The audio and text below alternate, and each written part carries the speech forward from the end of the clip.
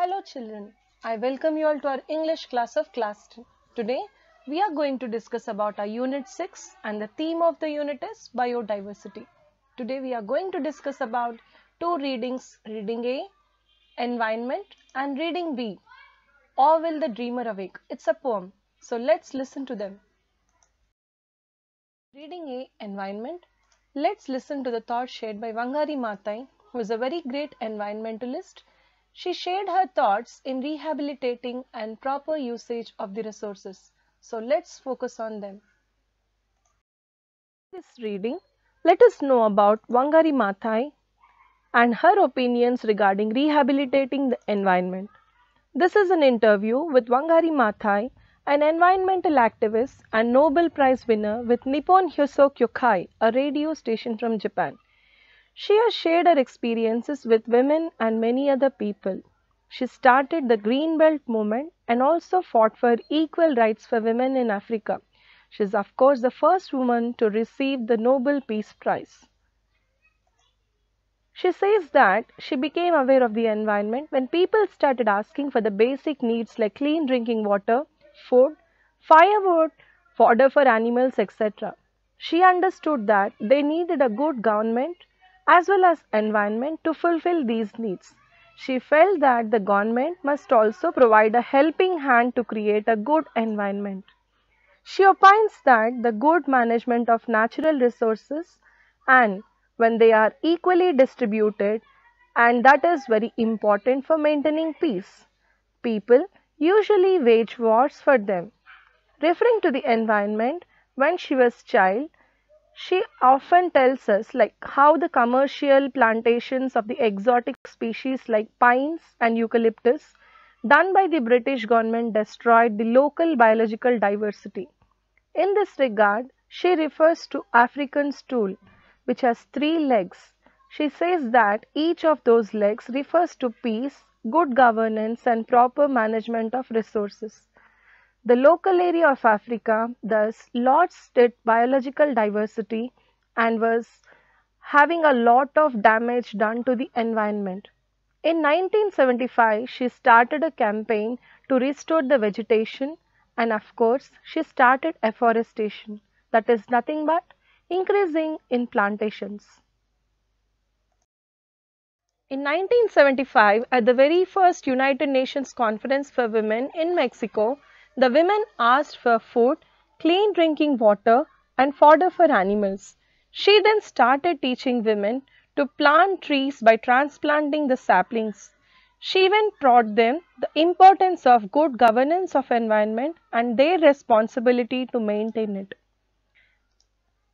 Referring to the transformations that came henceforth were bigger transformations.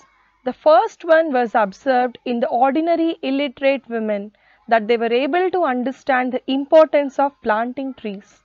The second transformation came in landscapes which were all turned dust already. Now they are with a lot of greenery, with a lot of trees, birds and ample of groundwater in them. The third transformation was the willingness of the people to fight for their rights against the corrupted officers from the government. Their efforts inspired other nations in Africa to use their resources properly and to stop wars and to create a peaceful environment. She concludes saying that the tree is a wonderful symbol of environment and even says that when we plant trees, we plant future for ourselves, for our children, for the birds. We plant something that lasts forever even after we are gone. She also says that when we plant trees, we are actually planting hope. So, taking inspiration from such a great person, we all should learn to take care of the environment that is taking care of us. Children, you please become aware of this fact and try to plant as many as saplings as you can to create a better future for yourselves tomorrow. Discussing about the importance of environment and taking care of it, we even discuss about the poem written by Medola Chevalier, Or Will the Dreamer Awake? Let us know the summary of it. Children, I am discussing the summary of the poem Or Will the Dreamer Awake here. I kindly request you all to once read the poem given in the text and then listen to the summary. The poem All Will the Dreamer Awake, written by Medora Chevalier, is a great example of the endangered species around us. Children, endangered species are at a high risk of becoming extinct soon, so we may not be able to see them. So we have to better now take care of them. It certainly questions the indifferent behavior of human beings towards the environment of animals and birds. The poet Medora Chevalier focuses on the endangered species in the world, reminding the man that if he doesn't wake up now, our future generations will never know them. In the jungles which are present in the east, there is a tigress about to give birth to her cubs. These would be the last ones of their kind if the dreamer, that is a man who doesn't realize the importance of the existence of tigers, he should actually try to protect them. In the next stanza, the poet beautifully draws the contrast between the creation of a new life of the cub on one side and the destruction that the glaciers are crashing on the other.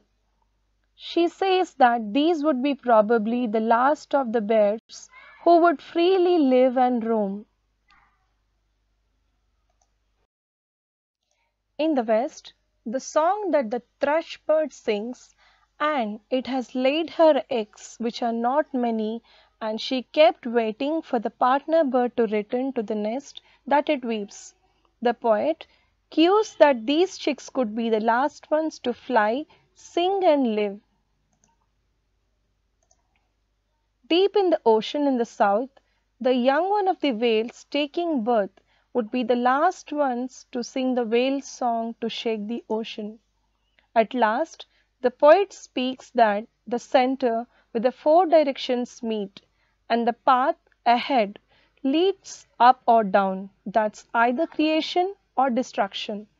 This is a crucial last true moment to make choices, having known the consequences, or else our grandchild would certainly ask about the dreamer, that is the humans. Why didn't they wake up at least at that moment to change our destiny and show their responsibility in protecting our environment? So children, it's all our collective responsibility to take care of the environment that we are living in. Children, I hope that you all understood the essence of introducing these lessons regarding environmental protection to you.